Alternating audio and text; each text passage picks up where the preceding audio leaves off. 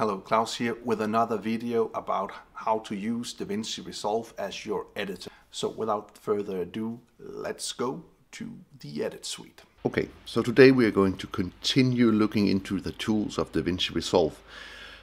This time I want to be more focused on the source monitor window. As you can see, here we have our source clip.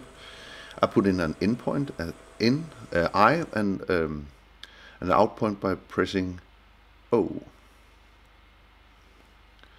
So, and then down here we have these controls. By clicking this, I can just place in a clip. I'll just delete that again. As you see here, override a clip, and here I can replace a clip. There is also another way of doing this. This is by taking your clip and drag it to the corner and just go to insert. And it's inserted.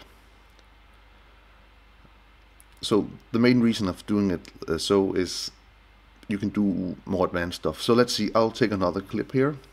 Let's put an in point and an out point. And then I'll drag it here and I'll go to override. I just have to remember to click the icon first. Then you go to override, and as you see, it will replace the clip 1, but only with the length. The clip 2 was shorter than the first, so it will only replace it by the length of the second clip. So let's delete that. Okay, let's go further with this. And here you can, okay, it's just, we have to remember to click. Yeah, and then you can just replace the entire clip just like that.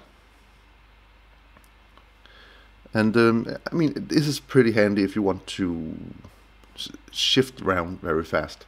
So for the second one, let's take these clips here, and then let's say put them right back. Okay, then let's say that we want to change the middle clip. We'll put the cursor to the middle clip here, and then we'll just put it on that clip, so that is selected, and then we'll select that. So imagine we delete that clip, we want to put something new in, but we want to keep the same space from the first clip to the third clip. So let's insert, let's take something from here. So all you have to do is you have to put an in point, so I, and you don't have to care about the end point at all. It will do that by itself. So we'll just fit to fill, whoop, voila, like that. We have now a new clip in our edit,